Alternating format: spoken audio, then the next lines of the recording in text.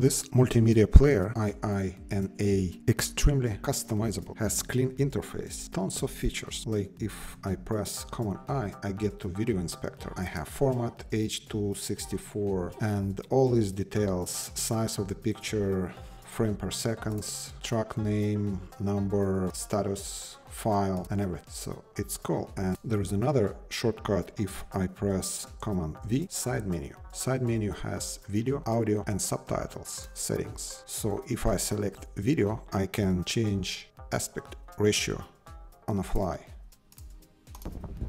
And it's cool. I can go back to default, or I can crop it, or I can rotate it.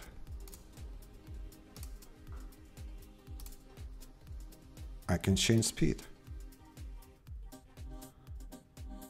Of course, I can use my keyboard or my mouse to change speed.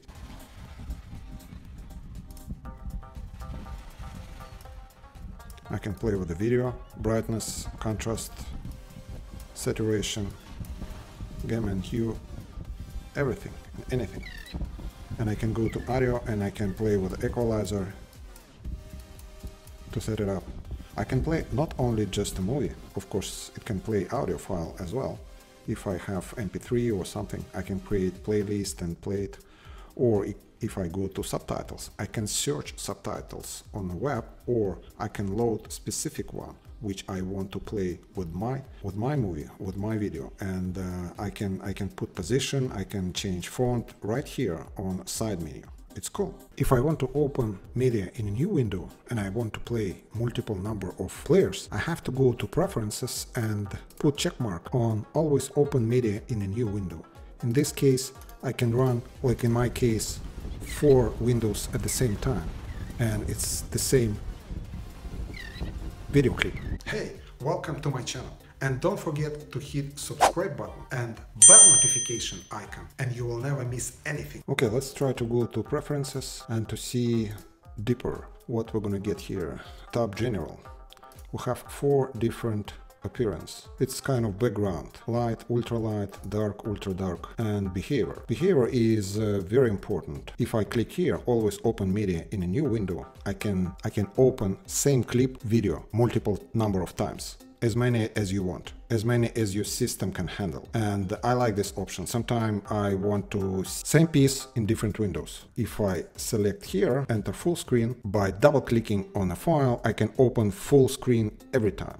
And there is a history, and there is a playlist. You can organize your playlist, or a screenshot. You can save your screenshot in a different format, like PNG by default, or JPEG. Or different format of JPEG. User interface. There is a window size where you can set it up for Retina display resolution to see this video player always on top when you're playing, or you can set it up controller on top, in the middle, or floating hide after 3 seconds. There is small settings, clear cache. And next one is on preferences, codec. So there is a number of treats you can change from 0 to up to 11. Hardware decoder, you can disable it like now, or you can enable, but if you enable, most video filter wouldn't work properly. Well, I keep it usually in disable position. Audio, initial volume is 100%, or maximum you can go to 200. Well, actually you can set it up to 1000. And preferable language and subtitle, 2 tabs. There is a general where you can set up the source of your subtitles and the coding.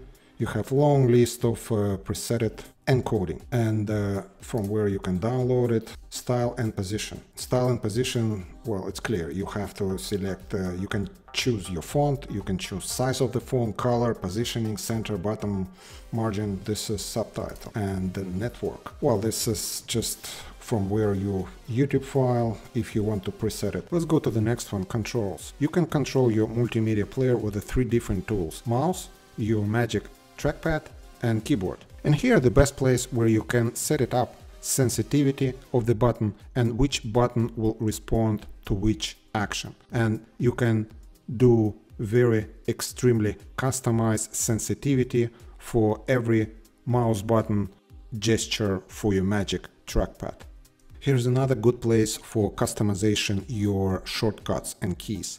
So there is 4 different files. I have it on my setup that I can preload it, and I can have my MPV file with my already customize shortcuts. Here's a long list of all shortcuts, and you can load different file, and by double clicking you activate key mapping display mouse double click activation button. So if I do double click on my mouse, it will cycle to full screen. Or I can reprogram it to something else, it depends. So this is the place where I can go and I can reprogram any key to anything else the way I want to use this software.